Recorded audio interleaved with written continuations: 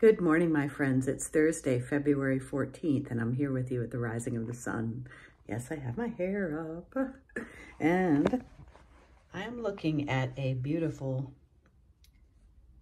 wall painting of an Ethiopian bishop, Bishop Carroll, the 10th or 11th centuries.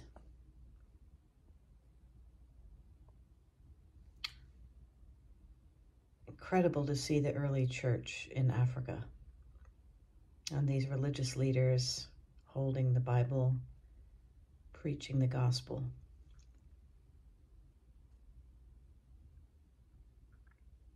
Here in America, we focus too often just on Eurocentric Christianity. There's a lot more Christians in the world. There are 5 times as many Anglicans in Nigeria as in the United States.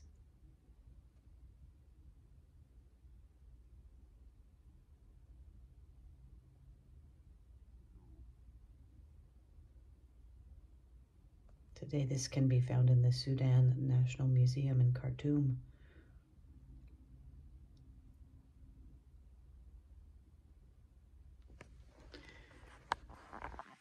We are in Lent, and we are looking now at Paul's letter to the Philippians.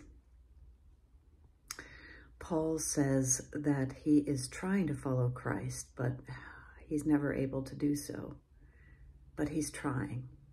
And his citizenship, as ours, as baptized Christians, is in heaven. And Christ will come again and transform, he says, this body of humiliation into glory. This body of humiliation into a body of glory. Sometimes I get overwhelmed by my own mistakes, and particularly lately, the news, the wars across the world, the hurt, the pain, the cyclical pattern of human history.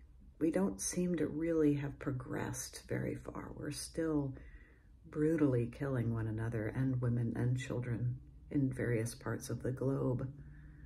This is what Paul would call the body of our humiliation. We cannot seem to make ourselves good. And so we look to our Savior to help us with this.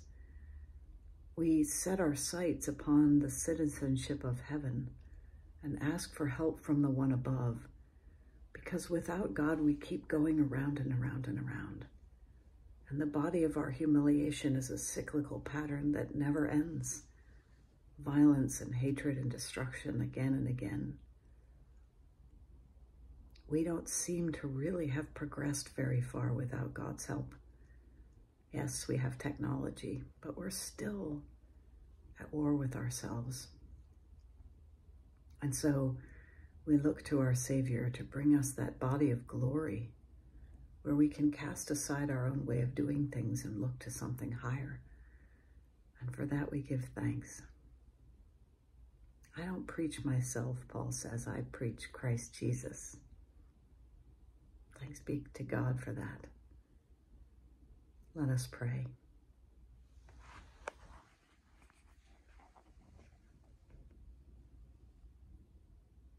Almighty God, in lands all over the earth, such as Sudan and Congo,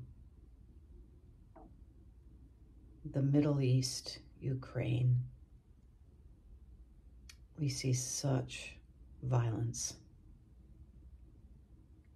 And now with the news, we see it close. And because of communication, it is really on our doorstep now. And yet we cannot seem to redeem ourselves. We cannot seem to rise above as a human race our own proclivities for hatred, retaliation, revenge.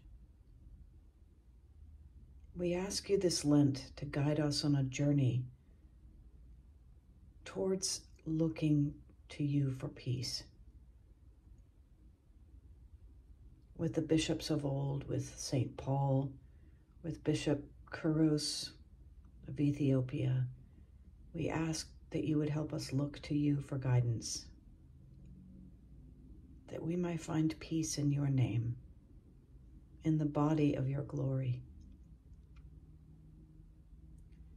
Comfort the sick, Lord Christ, and those who are dying and those who mourn, the hungry, the lonely, the afflicted and mentally ill, those who struggle with addiction, pain, or physical ailments, those who have suffered trauma, rejection, isolation. We ask you to guide us as we seek peace across this earth and in our own hearts. We thank you for the faithful witnesses of old who guide us towards your light. In Jesus' name we pray.